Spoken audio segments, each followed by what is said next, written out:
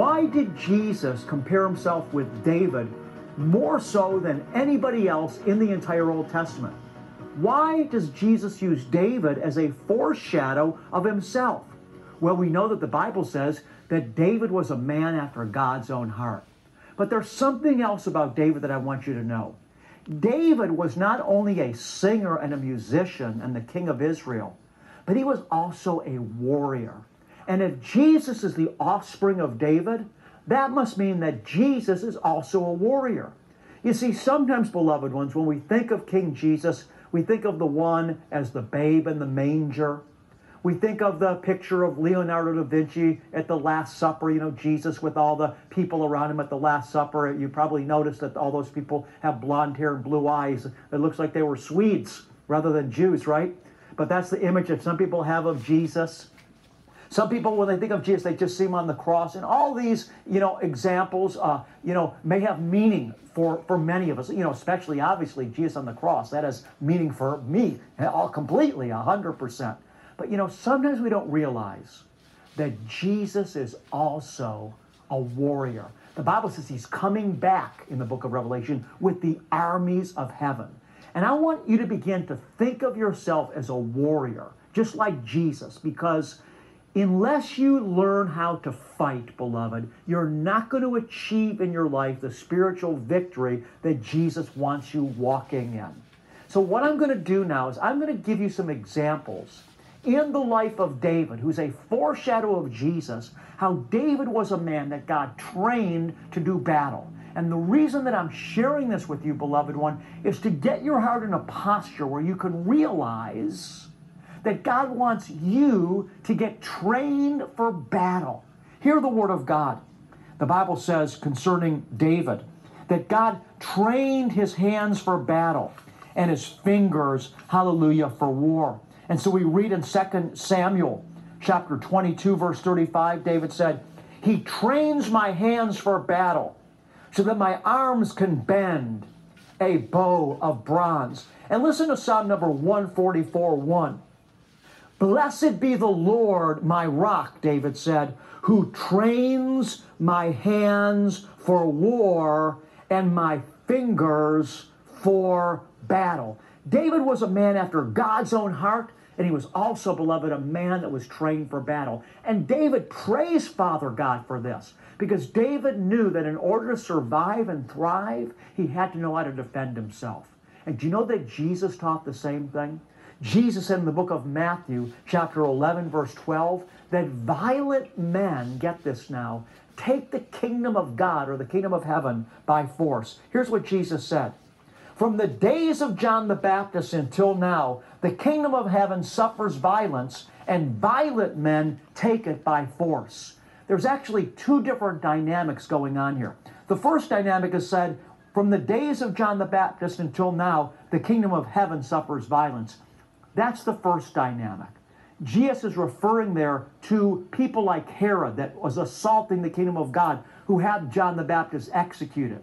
But then the second example that Jesus is using here is an example of holy violence or spiritual violence. Jesus said, violent men, Jesus said, take the kingdom of heaven or the kingdom of God by force. What did Jesus mean by that? Is he talking about violence in the way that we oftentimes think of violence? We hear about violent acts on the news. No, it's nothing like that. Jesus is talking about a holy resolve to drive out the devil and to not compromise with him or with God.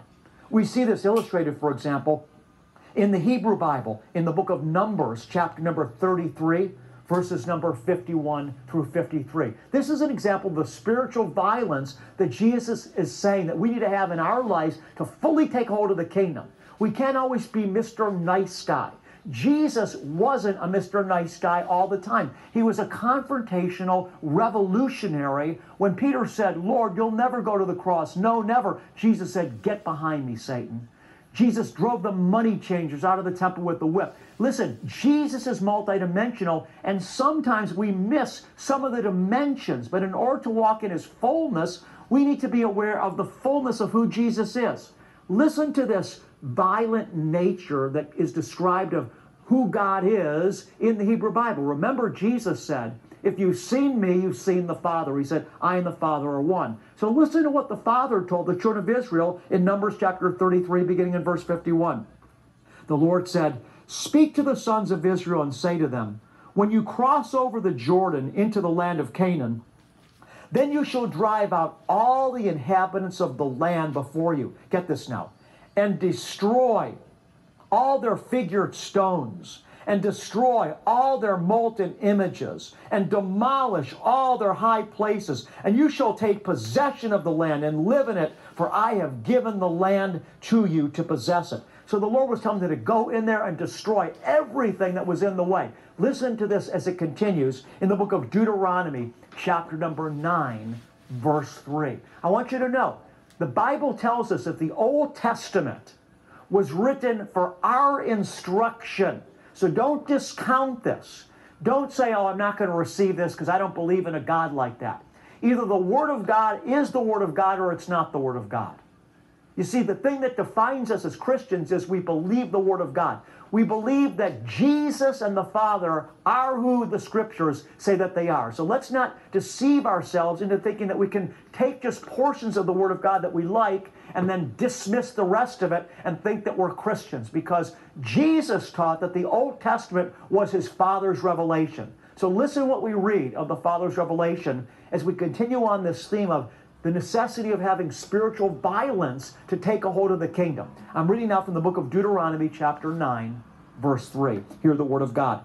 Know therefore today that the Lord your God, who is crossing over before you as a consuming fire, He will destroy them, and He will subdue them before you, so that He may drive out and destroy them quickly. The Lord your God has spoken to you. And other places in the Scripture, beloved ones, when we read about this same thing, the Lord told them to wipe out every man, woman, and child that was living in the land. And the Lord said, if you don't do this, they're going to continue to be pricks in your eyes. I know it sounds hard, beloved, but that's the point. The point is, there are times that we can't show mercy. We can't show mercy to the devil because the devil doesn't understand mercy. He doesn't understand compassion. The devil only understands two things: authority and power.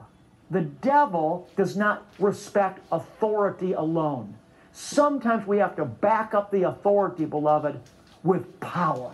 You see, we read in the book of Acts that when there was a group of Jewish exorcists that didn't have a relationship with Jesus, and they saw some of Jesus' disciples exorcising demons. And so these Jewish exorcists said, we're going to try to do that.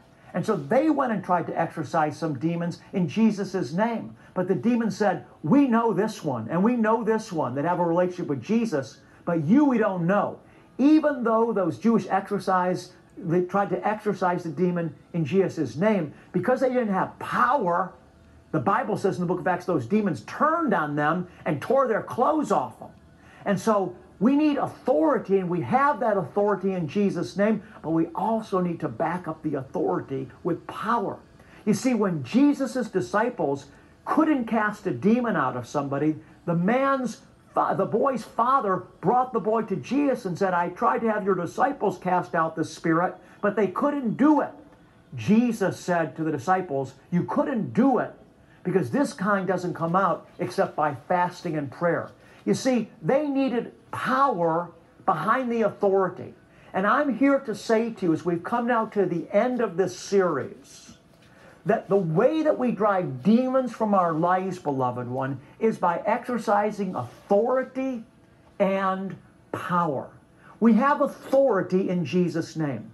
Jesus said, all authority in heaven and earth has been given unto me. And He gave us, as His church, beloved ones, the authority to use His name. But not only do we exercise authority in the name of Jesus, but we back up the authority that we use in Jesus' name with faith and with power. In the book of Ephesians, chapter number 1, verse 18 through 21, we hear this. Paul is praying, he says, I pray that the eyes of your heart might be enlightened, so that you might know what is the hope of His calling, What are the riches of the glory of his inheritance in the saints? And get this now. And what is the surpassing greatness, hear it now, of his power toward you who believe. And then he continues on by talking about his authority. These are in accordance with the working of the strength of his might, which he brought about in Christ when he raised him from the dead and seated him at his right hand in the heavenly places, far above, get it now, all rule and authority and dominion and power. And Jesus has been given to the church as the church's head. So that means the same power that raised Jesus from the dead is at work and operating in your life. And the same authority that is on Jesus, the name that is above every name right now, is upon your life. And Jesus has given you the power of attorney to use his name.